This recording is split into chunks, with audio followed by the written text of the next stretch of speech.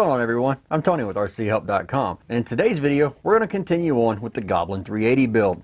Now, in the very first video we did the unboxing. I just showed you real quick what come in the box. The second video was building the frame. We put the skid on, we put the two side frames onto the bottom plate, we put our tail servo mount in here, and we built this top plate, which included tail drive gear, the main drive gear, the main shaft holder, and the anti-rotation bracket. In the last video, we went ahead and went completely through the head, cleaned everything up, made sure everything was lubed, thread locked everything, got the swash plate put together, and then we got it all put on the helicopter. Now again, I have not cleaned any of these bearings. That is why that thing slows down as quick as it does. If I was to clean them out and put my oil in them, they would spin a lot more free than that, but I want to see how good their oil is. In today's video, we're going to assemble the tail of the helicopter, which is going to be page 20 and page 21. In the next video, we're going to go ahead, put the tail on, and we're going to adjust the belt tension to where we get just the right tension that they say in the manual. So without further ado, let's go ahead and dive up close and start building this tail section. Alright guys, as you can see here, we are on page 20 and page 21, and we're going to be just putting the tail together. We're going to start out with this piece, then we're going to move over to here, then we're going to put the blade grips on, then we're going to put all the rest of this stuff on.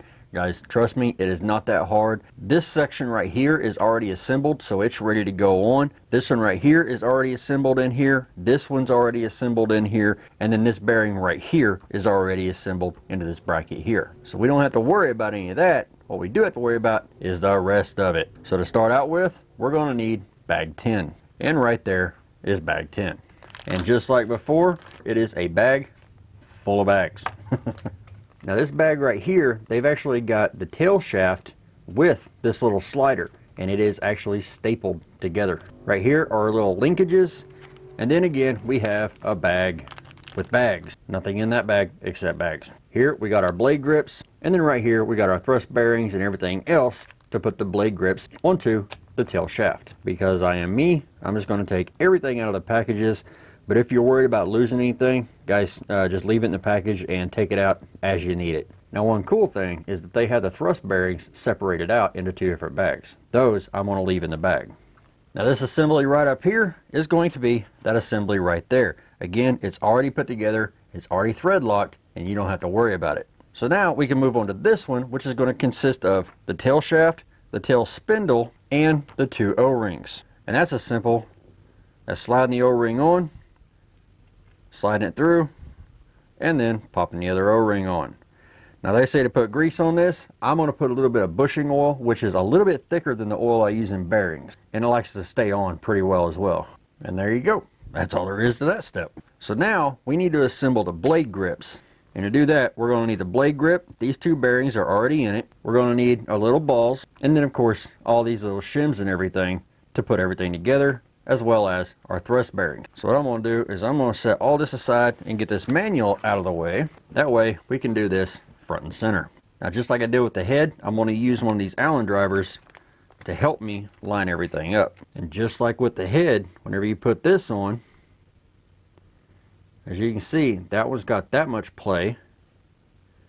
This one only has that much play, which means this one is going to go on the outside. And again, on the thrust bearing, I'm just going to go ahead and put a little bit of this thick oil right there. So we've got our small diameter. That's going to go on the outside. Make sure the cup to your thrust bearing is going to face the inside. And then put your large diameter thrust washer on there. And then finally, grab one of your spacers, toss it on there, and that's ready to go into the blade grip.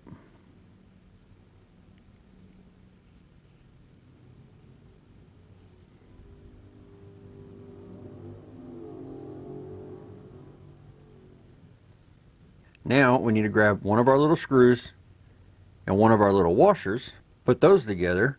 We're going to clean this bolt off, then we're going to put a little bit of thread lock on it. Alright, got a little bit of thread lock put on it. We're just going to go ahead, stick that bolt in there, then grab our tail shaft with our spindle and go ahead and screw it on. Now it's just finger tight. Now repeat the exact same process for the other blade grip. Alright, once you have that one ready, don't forget to put your little shims right on there just like that. Don't forget like I did. Let me put it that way. Slide that on, slide our other shim on, and now we can slide that grip on, go ahead and tighten it up. With 2 Allen drivers, go ahead and torque it down. Now, check everything out. Now it says right in the manual that this thing is going to be tight. Give it 2 to 5 flights and it should loosen up. Right now it feels like this one is a little bit tighter than this one. As you can see, it's actually moving that other blade grip, and this one isn't. But according to the manual, it says it is normal for the tail to feel a bit tight after initial assembly, as the tail spindle preload is usually high when the helicopter is brand new. The preload will loosen up after 2 to 5 flights, allowing the system to become smooth. So I'm going to go ahead, I'm going to give it 2 to 5 flights, and if it doesn't work out, well, then I may have to work a little bit of that wet sandpaper magic on some of those shims. Now again, the SAB logo is going to be facing up, so now we know which way that's going to be. Now we can go ahead and install the balls onto the blade grips. Way too much thread lock. And the funny thing is, the actual Allen driver is larger for the tail than it was for the head. There we go. Got the balls on there. So now we need to put together this little guy. And that's going to require these parts right here. So what we're going to do is we're going to take our little sleeves, put them through here. Now whenever you're looking at this, the S that is right here on this linkage should go to the left side on the top. So let's go ahead and slide that in there. Let that sit there. We're going to grab one of our screws, go ahead and clean it off. A little bit of thread lock just on the very end of it. Then seat that thread lock down there into them threads so it doesn't get into that bushing.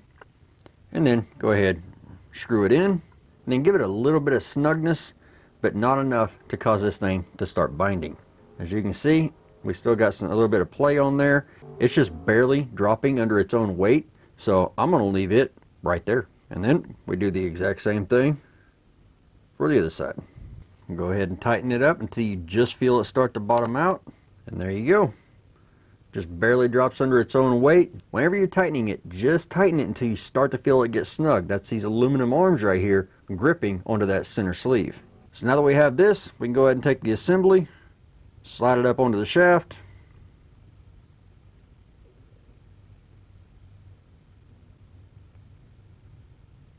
Alright, and I just found the first pretty serious issue with this kit.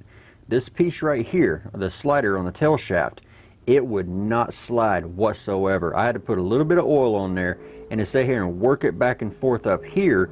And then once it started to get a little bit free, I went ahead, cleaned off the shaft, cleaned off the inside of this, and then down here where that little knurl is, I just went back and forth across it, and that it allowed it to open up this brass sleeve, and that allows it to slide nice and free. Now I know they said it would be tight, but a servo could not move this as tight as it was. But now it moves nice and free, so we can go ahead, line up that ball link, and line up this ball link, and try to push them together. It's going to need some persuasion. There's one, and there's two. It does still feel a little bit tight, but it's not as tight as it was on this piece here. I mean, it's smooth. It is buttery smooth. This is absolutely fantastic. What I was going to do was I was going to take a piece of emery inside this brass, but with it being brass, it's soft, and I didn't really want to do that. Thankfully, it's got this knurl with some pretty sharp edges, and it allowed me to sit here and just go back and forth and just kind of work out those little kinks that were in it. Alright, so now that that's done, we need bag 11, because what we're going to be starting on is this right up here. Basically, all we have to do on this one is put this bracket with these two screws together. Then we get to put together the bell crank, and then we get to put it all together. Again, I'm going to get the manual out of the way. That way, you guys have a little bit better view of what's going on. Pull out our bag full of bags. Right there's our bell crank. There's that piece we're fixing to put together. There's the tail gear, and then obviously the tail belt that we're going to set aside. And then right here, we are going to need this. This is just your vertical tail fin. I am not going to put any decals on it right now, but I will. I will soon. Alright, first things first, take that piece right there, and we're going to grab this piece. Now remember, the SAB on this will go up whenever you're reading this. And of course, we're going to clean off the bolts, apply just a hair of thread lock, and then we're going to put the bolts in through the back. Before I get that one all the way tightened, go ahead and put a little bit of thread lock right there. And don't go crazy, this is going into aluminum. And there we go. So now we need to assemble the bell crank, and to do that, we're going to take a bearing, put it up in the bottom just like that. We're going to take our sleeve, drop it down the middle just like that. Take our other bearing, stick it up here on top. Then we're going to take those two screws and we're going to put one in here and one in here. And I do like that anything that's really going into plastic has larger threads than a regular machine thread. And whenever you're putting these in, you just want to snug them up. You don't want to go crazy and strip these things out, because if you lose these two screws, you lose all tail authority. Right there it stopped. Yep. There we go. And of course you got your little ball end, which is going to go right here. They say on this piece to go ahead and put CA on it. Again, I have no CA. And there we go. So now we're going to take all these pieces and we're going to put them all together. So what we're going to do, we're going to take our tail assembly, slide it through this bearing. And we'll take this piece, we're just going to slide it up in that little groove right there. Now we can take this long screw, feed it up in here, and we're just going to finger tighten this one right now. I have not put thread lock on that. Now take our tail drive gear, slide it on, take our tail fin, slide the shaft through the bearing. Then we can take those two screws, clean them off, and they're going to go in them two holes right there. A little dab of thread lock. We're just going to line up our holes.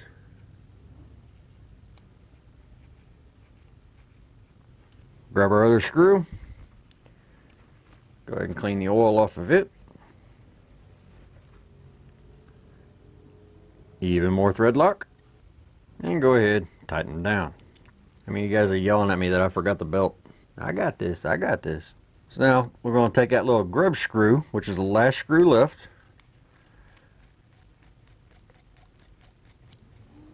Go ahead and clean it off.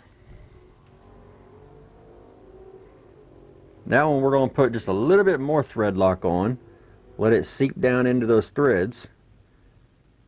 Wipe off any of the excess.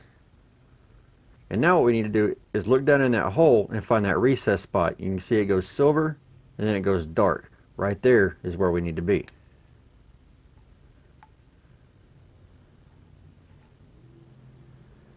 I don't know if you saw it push this out, but that's going to self-align itself. Then snug her down pretty good. Take you a towel, wipe off any excess thread lock. And there you go. So now we have a nice smooth working tail assembly. Doesn't spin too bad either. And here's one thing that I've noticed. That thing has the perfect amount of side-to-side play right here. I mean, you can't get any better than that. That right there is quality machine work.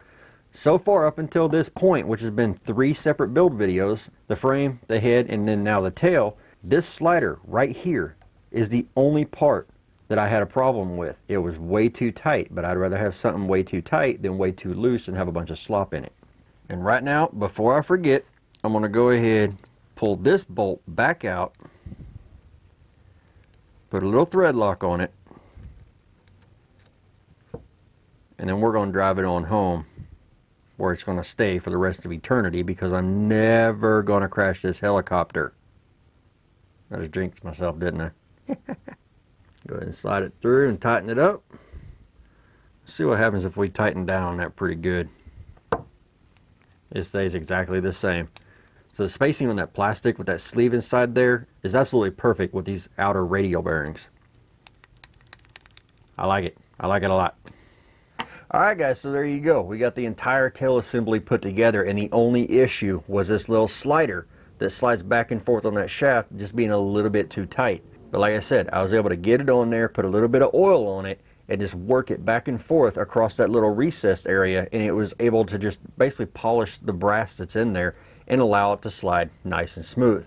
Now, these grips are extremely tight. They say to give it 2 to 5 flights, and that's exactly what I'm going to do. So if you guys want to help out on this build, guys, click that PayPal link down there in the description and help us out. You know, we need the motor, we need the battery, we need the servos, and we need spare parts. So if you guys want to help us out, click on that PayPal link in the description, help us out, and it would be greatly appreciated. It really would. As always, if you like this video, give it a thumbs up. If you didn't like this video, go ahead and give it a thumbs down, because interaction's interaction and it still bumps us up. Another thing that bumps us up because of interaction is posting in the comment section below. So guys, post your comments in the comment section, and even questions or suggestions, post them in the comment section below as well. I want to thank you guys for watching. See you guys in the next video.